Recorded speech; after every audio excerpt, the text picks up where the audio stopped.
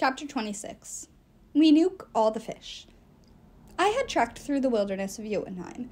I had lived on the streets of Boston. Somehow, the swath of uncultivated land behind the Alderman Manor seemed even more dangerous. Glancing behind us, I could still see the houses' towers peeking above the woods. I could still hear traffic from the road. The sun shone down as glaringly cheerful as usual, but under the gnarled trees, the gloom was tenacious. The roots and rocks seemed determined to trip me up. In the upper branches, birds and squirrels gave me the stink eye. It was as if this little patch of nature were trying doubly hard to stay wild in order to avoid getting turned into a tea garden. "If I even see you bringing a croquet set up in here," the trees seemed to say, "I will make you eat the mallets." I appreciated the attitude, but it made our stroll a little nerve-wracking. Hearthstone seemed to know where he was going. The thought of Andiron and him playing in these woods as boys gave me new respect for their courage. After picking our way through a few acres of thorn bushes, we emerged on a small clearing with a cairn of stones in the center. "What's that?" I asked. Hearthstone's expression was tight and painful, as if he were still forging through the briar. He signed, "The well." The melancholy of this place seeped into my pores. This was the spot where his brother had died. Mr. Alderman must have filled in the well, or maybe he had forced Hearthstone to do it after he finished skinning the evil creature. The act had probably earned Hearth a couple of gold coins. I circled my fist over my chest, the sign for "I'm sorry." Hearth stared at me as if the sentiment did not compute. He knelt next to the cairn and picked up a small flat stone from the top. Engraved on it in dark red was a rune. Othala, inheritance, the same symbol Randolph's little girl Emma had been clutching in my dream. Seeing it in real life, I felt seasick all over again. My face burned with the memory of Randolph's scar. I recalled what Loki had said in the White's tomb. Blood is a powerful thing. I can always find you through him. For a second, I wondered if Loki had somehow put the rune here as a message for me, but Hearthstone didn't seem surprised to find it. I knelt next to him and signed, "Why is that here?" Hearthstone pointed to himself. He set the stone carefully back on top of the pile. "Means home," he signed. "Or what is important? Inheritance?" He considered for a moment, then nodded. "I put it here when I left, years ago. This rune I will not use. It belongs with him." I stared at the pile of rocks. Were some of these the same ones that 8-year-old Hearthstone had been playing with when the monster attacked his brother? This place was more than a memorial for Andiron. Part of Hearthstone had died here, too. I was no magician, but it seemed wrong for a set of runestones to be missing one symbol. How could you master a language, especially the language of the universe, without all the letters? I wanted to encourage Hearth to take back the rune. Surely Andiron would want that. Hearth had a new family now. He was a great sorcerer. His cup of life had been refilled. But Hearthstone avoided my eyes. It's easy not to heed someone when you're deaf. You simply don't look at them. He rose and walked on, gesturing for me to follow. A few minutes later, we found the river.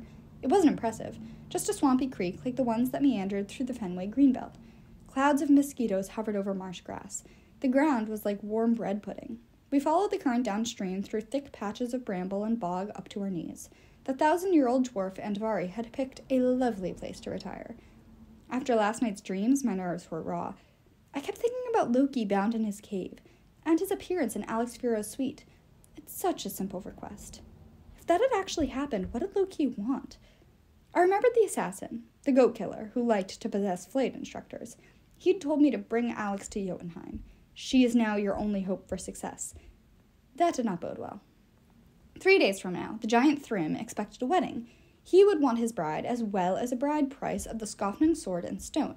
In exchange, maybe we would get back Thor's hammer and prevent hordes of Jotunheim from invading Boston.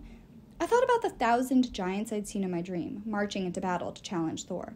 I wasn't anxious to face such a force, not without a big hammer that could explode mountains and fry invading armies into sizzly bits. I guess what Hearth and I were doing now made sense. Trudging through Alfheim, trying to retrieve gold from some old dwarf so we could get the Skofnung stone and heal Blitz. Still, I felt as if Loki was intentionally keeping us sidetracked, not giving us time to think. He was like a point guard, waving his hands in front of our faces, distracting us from shooting for the net. There was more to this wedding deal than getting Thor's hammer back. Loki had a plan within a plan. He had recruited my Uncle Randolph for some reason. If only I could find a moment to gather my thoughts without being pulled from one life-threatening problem to another. Yeah, right. You've just described your entire life and afterlife, Magnus. I tried to tell myself everything would be fine. Unfortunately, my esophagus didn't believe me. It kept yo-yoing up and down from my chest to my teeth. The first waterfall we found was a gentle trickle over a mossy ledge. Open meadows stretched out on either bank. The water wasn't deep enough for fish to hide in. The meadows were too flat to conceal effective traps like poison spikes, landmines, or tripwires that launched dynamite or rabid rodents from catapults.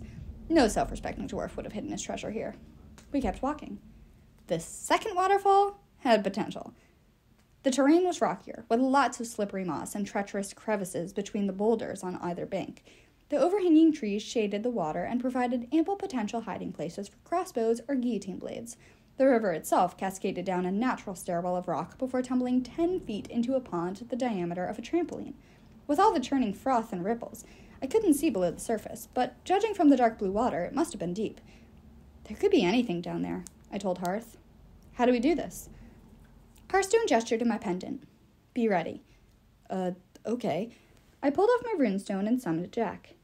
Hey, guys, he said. Whoa, we're in Alfheim. Did you bring sunglasses for me? Jack, you don't have eyes, I reminded him. Yeah, but I still look great in sunglasses. What are we doing? I told him the basics while Hearthstone rummaged through his bag of runestones, trying to decide which flavor of magic to use on a dwarf/fish. Andvari? Jack said. Oh, I've heard of that guy. You can steal his gold, but don't kill him. That would be really bad luck. Meaning what exactly? Swords could not shrug, but Jack tilted from side to side, which was his closest equivalent. I don't know what would happen. I just know it's right up there on the things you don't do list, along with breaking mirrors, crossing paths with Freya's cat, and trying to kiss Frigg under the mistletoe. Boy, I made that mistake once. I had the horrible feeling Jack was about to tell me the story. Then Hearthstone raised a runestone over his head. I just had time to recognize the symbol. Thorisats, the rune of Thor. Hearthstone slammed it into the pond. Kablam! Water vapor coated my sunglasses. The atmosphere turned to pure steam and ozone so fast my sinuses inflated like car airbags. I wiped off my lenses. Where the pond had been, a huge muddy pit went down 30 feet. At the bottom, dozens of surprised fish flailed around, their gills flapping. Whoa, I said. Where did the water fall? I looked up. The river arched over our heads like a liquid rainbow, bypassing the pond and crashing into the riverbed downstream. Hearth, how the heck? He turned toward me, and I took a nervous step back. His eyes blazed with anger. His expression was scarier, and even less Hearth-like than when he had urooted himself into the ox elf. Just saying, man. I raised my hands. You nuked about 50 innocent fish. One of them is a dwarf, he signed. He jumped into the pit, his boots sinking into the mud. He waded around, pulling out his feet with deep sucking noises, examining each fish. Above me, the river continued to arc through midair, roaring and glittering in the sunlight. Hey, Jack, I said. What does the Thorisats rune do?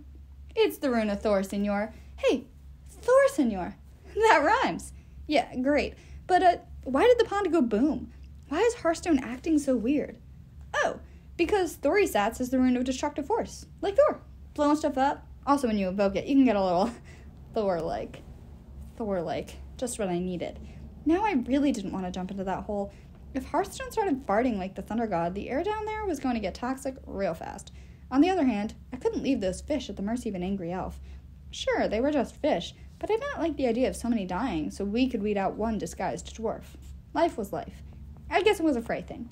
Also, I figured Hearthstone might feel bad about it once he shook off the influence of the Thorisats. Jack, stay here, I said. Keep watch. Which would be easier and cooler with sunglasses, Jack complained. I ignored him and leaped in. At least Hearth didn't try to kill me when I dropped down next to him. He looked around but saw no sign of treasure, no X's marking the spot, no trapdoors, just a bunch of gasping fish. How do we find Andvari? I signed. The other fish need water to breathe. We wait, Hearth signed. Dwarf will suffocate too unless he changes form. I didn't like that answer. I crouched and rested my hands on the mud, sending out the power of Frey through the slime and the muck. I know that sounds weird, but I figured if I could heal with a touch, intuiting everything that was wrong inside someone's body, maybe I could extend my perception a little more, the same way you might squint to see farther, and sense all the different life forms around me. It worked, more or less. My mind touched the cold, panicked consciousness of a trout flopping a few inches away. I located an eel that had burrowed into the mud and was seriously considering biting Hearthstone in the foot. I convinced him not to. I touched the tiny minds of guppies whose entire thought process was, eek, eek, eek.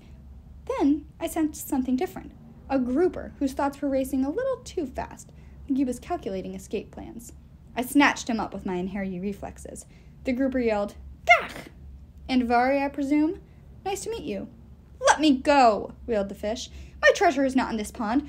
Actually, I don't have treasure. Forget I said that. Hearth, how about we get out of here? I suggested. Let the pond fill up again. The fire suddenly went out of Hearthstone's eyes. He staggered. From above, Jack yelled, Magnus? You might want to hurry. The rune magic was fading. The arc of water started to dissolve, breaking into droplets. Keeping one hand tight on my captive grouper, I wrapped the other arm around Hearthstone's waist and leaped straight up with all my strength. Kids, do not try this at home. I'm a trained Inheryi who died a painful death, went to Valhalla, and now spends most of his time arguing with a sword. I'm a qualified professional who can jump out of 30-foot deep muddy holes. You, I hope, are not. I landed on the riverbank just as the waterfall collapsed back into the pond, granting all the little fishies a very wet miracle and a story to tell their grandchildren. The grouper tried to wriggle free. Let me go, you scoundrel! Counter-proposal, I said. And Vari, this is my friend Jack, the Sword of Summer. He can cut through almost anything. He sings pop songs like a demented angel. He can also fillet a fish faster than you would believe. I'm about to ask Jack to do all those things at once. Or you can turn into your normal form, slow and easy, and we can have a chat. In 2 blinks, instead of holding a fish, my hand was wrapped around the throat of the oldest, slimiest dwarf I'd ever seen. He was so disgusting that the fact I didn't let go should have proven my bravery and gotten me into Valhalla all over again. Congratulations, the dwarf croaked. You got me. And now you're going to get a tragic demise.